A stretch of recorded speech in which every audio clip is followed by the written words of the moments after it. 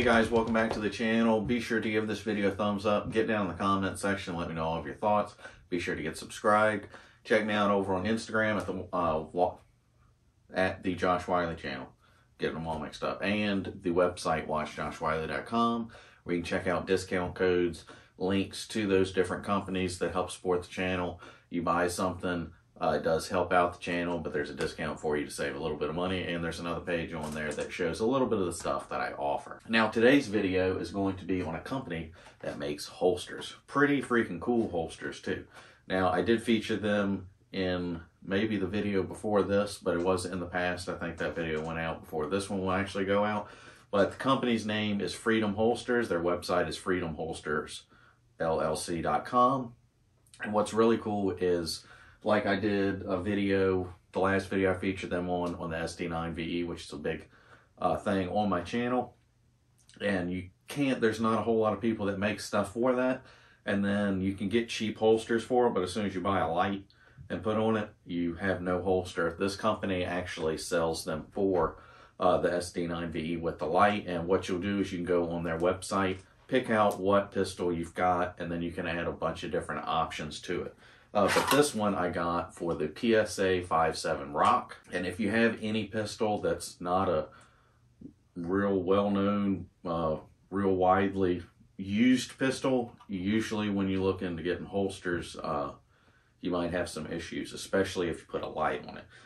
So this one is I don't know if it's the tactical version or what, but I have suppressor height sights, extended threaded barrel, and the Holosun red dot, which came on it. I got this for, I think, $5.99 on a ridiculous deal from them. And then I got a light from Streamlight. This one is the TLR9. So I reached out to them, found out they made holsters for pretty much anything.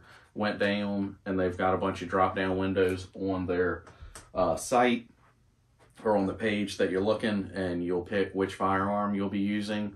If you're putting a light on it, pick the light.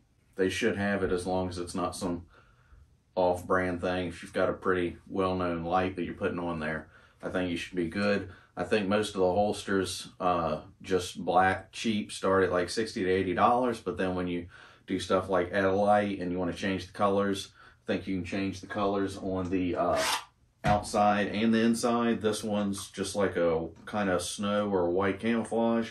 Then the inside is just plain old white. And I think also you can change out the belt clip, different options for that and everything. There's a bunch of different options you can change on it. So like I said, they start off at like $60 to $80.